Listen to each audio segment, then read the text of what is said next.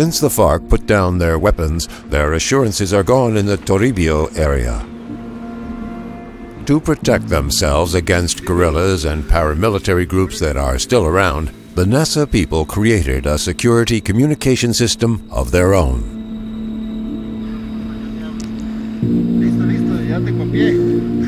The small roads and surrounding mountains make the area hard to enter and difficult to remain unnoticed.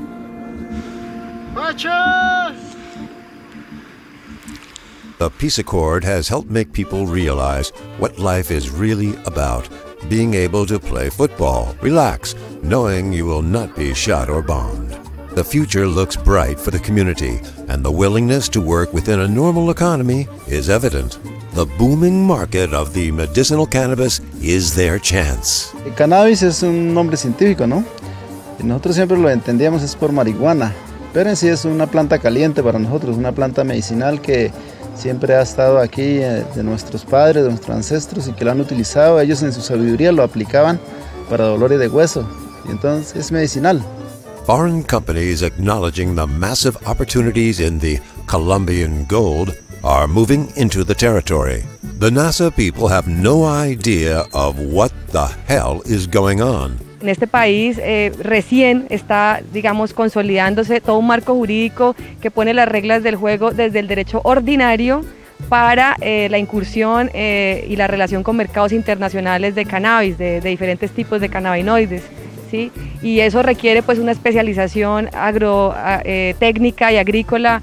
White men appear, offering millions of dollars to invest in their community, but not telling them the whole truth. They are promising a lot. And they have lots of money and they want them to sign papers. For example, there was this contract that they were trying to make Don Carlos sign, and it was in English and he doesn't speak English. So I translated the document to him, and well, we find some inaccuracies.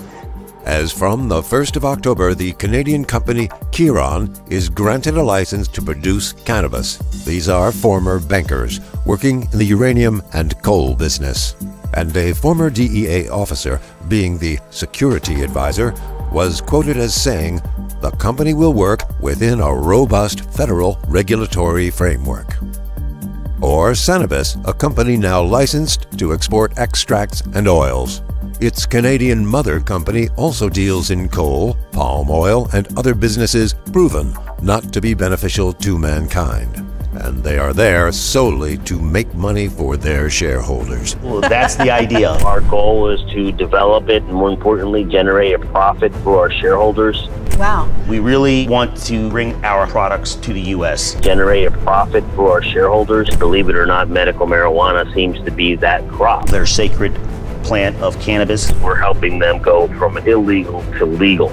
Generate a profit for our shareholders. It sounds like a lot of great things are coming from Colombia that we all hopefully get to benefit from. And more importantly, generate a profit for our shareholders.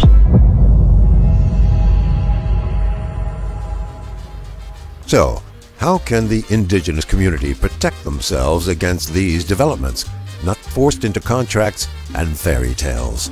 We cannot avoid that the multinationals come to Colombia to produce cannabis, because there is a hyper legalization of cannabis in Colombia. The laws are allowing it.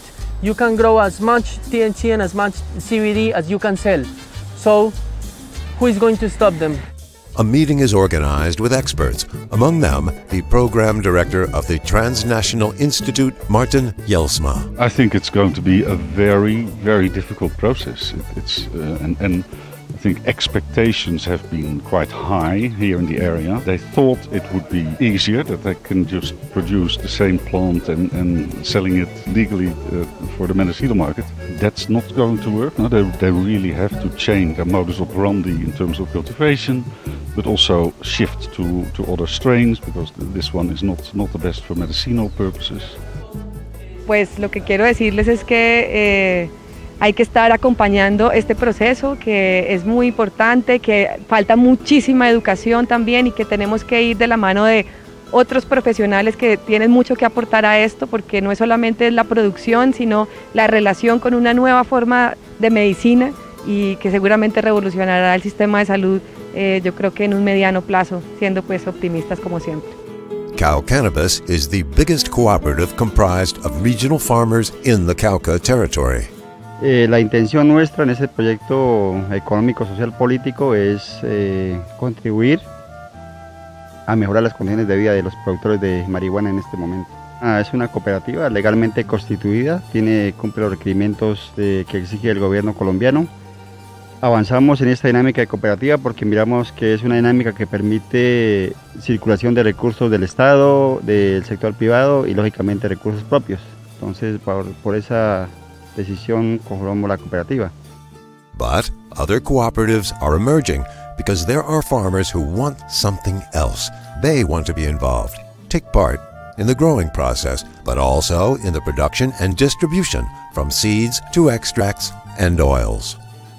Bueno, es complejo este tema porque pues en sí hay una desigualdad desde el Estado, porque pues son caros las licencias, ¿no? Entonces, no sé, haremos alguna estrategia de cómo nosotros conseguir recursos para hacernos la licencia.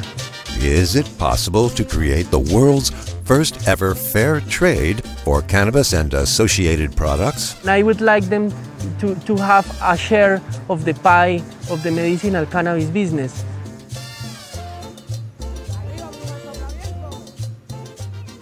El posconflicto no es simplemente la desmovilización de las guerrillas, no es simplemente las garantías que ellas puedan tener para el ejercicio político. El posconflicto es fundamentalmente la solución de un problema social de base, un problema social de fondo, que históricamente, digamos, Colombia, el Estado colombiano lo ha profundizado.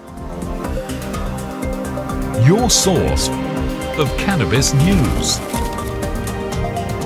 Cannabis News Network.